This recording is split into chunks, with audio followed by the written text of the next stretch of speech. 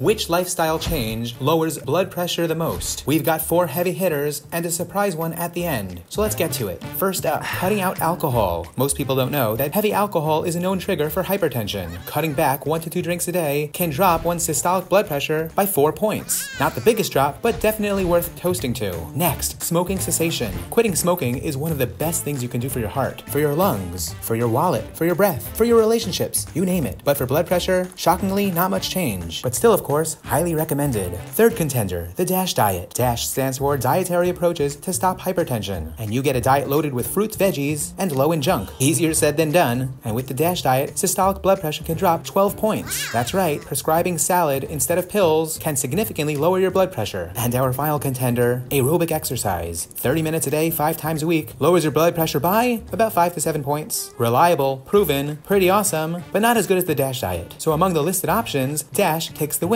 But for our surprise contestant, weight loss. This depends on how much you're gonna lose. Actually, for every 10 kilograms that an overweight person loses, their blood pressure will drop about 6 points. So if a patient loses about 50 pounds, their systolic blood pressure will be reduced about 13 points. Now, of course, this wouldn't apply to someone who's skinny. This applies up to being overweight, which is a BMI above 25. So again, the best way to lower your blood pressure, the DASH diet. But if you're very overweight and you lose above 40 to 50 pounds, that takes the cake and puts it away so that you could eat your salads. All right, I hope you enjoyed this video on the best way to lower your blood pressure. Take care.